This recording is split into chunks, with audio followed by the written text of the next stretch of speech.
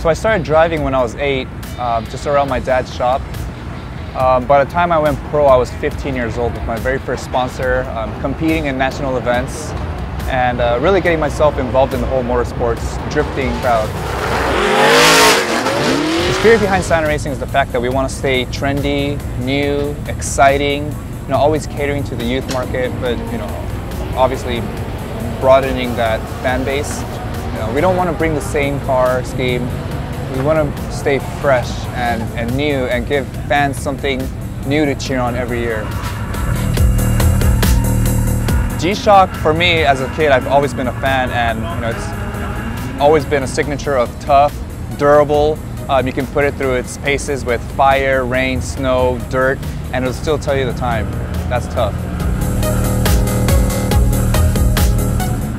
Toughness to me means having the ability to perform consistently at your absolute best, no matter what you're called.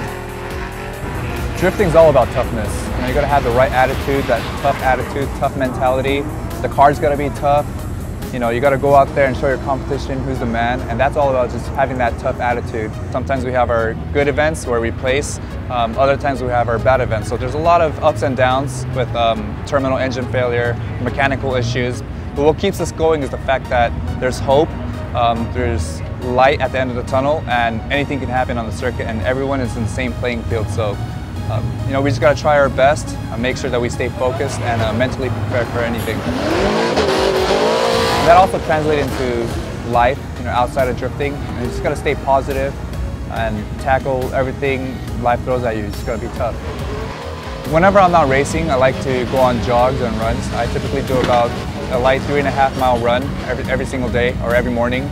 Otherwise, I'll stay driving. Even if it's like a normal routine drive to the grocery store, I'll try to pay attention to the roads, or I'll take a spirited drive in the canyons. And that really helps me stay conditioned for whatever life throws at me.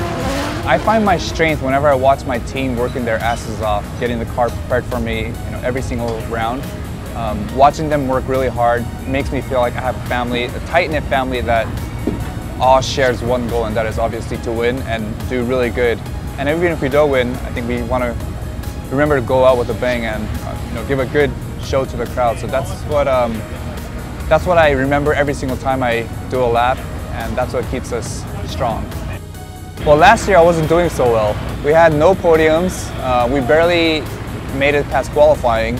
I really wanted to perform at my best, and I have a feeling a lot of things were there to help me do so, but they just didn't click. Now we have the proper resources. The team's been working really hard to make sure the car is top-notch every single run, and just having that same common goal really helped me this year. We have 3 podiums. We're sitting in 2nd place going into the final round. Championship is all I want. I mean, we're very close this year, but not close enough. We had a lot of great moments this year. We also had a lot of downs. Just want that championship, and that's next.